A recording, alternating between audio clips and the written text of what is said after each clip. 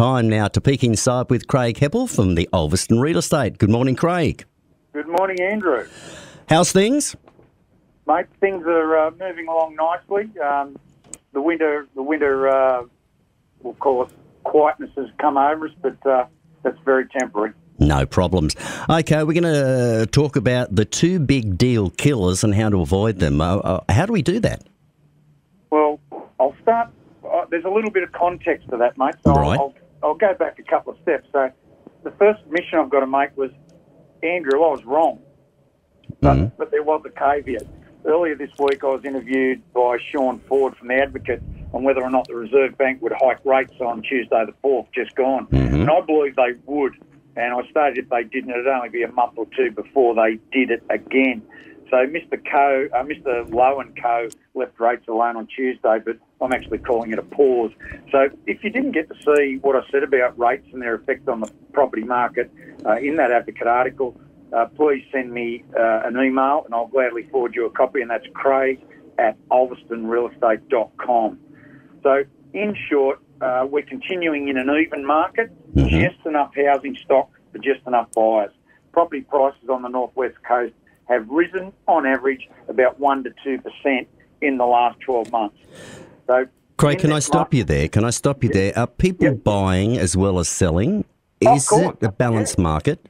It is a balanced market, Right. an even market. So if sellers are presenting a good property at what you would consider good value, Yep. they are attracting buyers. And Right. that's being done. Yep.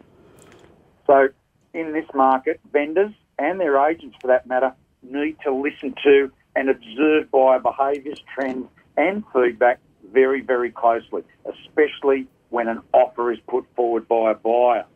So that alludes somewhat to your question there, mate. Right. So the risk for sellers and their agents is to allow one or both of the two biggest deal killers to influence the decision-making process if the seller's a fair income about selling. Right, yep.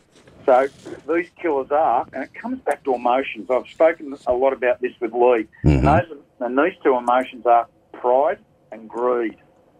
Now, I get it. Selling a home is one of the biggest transactions you may ever undertake. But you as a seller want to see a fair or better return for the years of comfort and joy that home's given you, as well as what you may have put into it. Right. However, the minute you decide to sell, and remember, if your motivation to sell is less than 7 out of 10 don't, you're stepping into the realms of a business transaction. Sadly, there's emotion involved, but we have to switch over to a business mindset.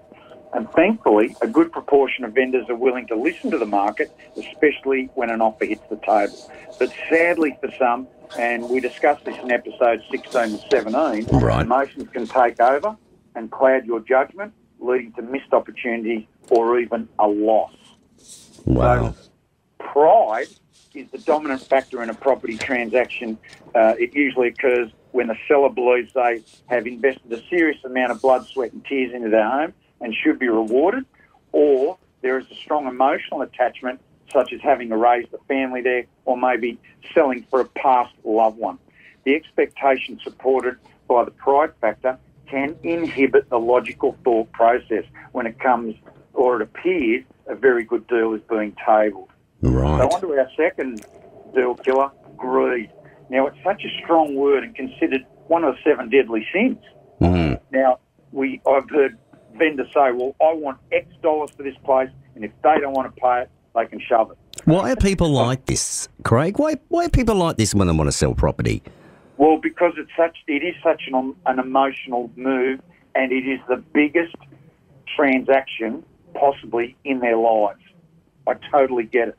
And it wells up a whole lot of, we think we're acting logically, but emotion takes over. Right. So greed is knowing you want too much, but not being prepared to compromise or negotiate. Greed almost always leads to the evaporation of goodwill, suspicion, and ultimately deals that are destined to be pronounced dead on arrival. Right. Greed's the worst one you can have.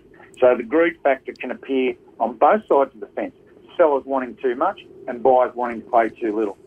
And that can depend on the type of market that prevails at that any given time. Right. So if you are selling or thinking about selling your home, here's a couple of tips to avoid killing off deals because of pride or greed. You ready, Andrew? Yep, go for it. Right, number one, be proud of your home and present it to impress buyers, but ensure you are fully aware that you are entering into a market to transact an asset. Yep. Number two, be prepared to hear buyer feedback, good, bad and indifferent, and have the flexibility to make reasonable changes or adjustments to encourage offers. I want everyone to remember, nothing happens in real estate without an offer. Right. Yep. And number three, when an offer or offers hit the table, they don't quite match your expectations, count to 10, then enter into a calm, fact-finding discussion with your agent as to whether you reject, accept, or negotiate the deal in front of you. Ask questions and don't make assumptions. Well, I tell you what, it sounds pretty good. I mean, as you say, when people start to wanting to buy a home or sell a home, your emotions do get it because you're thinking, no, I've got to get the bank there, I've got to get this, I've got to get everything. Yeah. Everything goes from A to B to C to D, so it goes along the line until it's finalised. Yeah, that's the linear course. But sadly, emotions can send people off like a herd of cats. They can go all over the place. And thankfully, after 21 years as a professional agent and 14 years as a frontline cop, I understand that emotions can bubble up even when you are doing your best to hold them in check. My job is to help home sellers make the right decisions at the right time. Okay then, Craig, Ulverston Real Estate, if people want to know more, how do they get in touch with you? Send us an email to craig@ulverstonrealestate.com or give me a call 0400 180 515. Mate, we'll talk next week. Thanks, Andrew. Look forward to it, mate.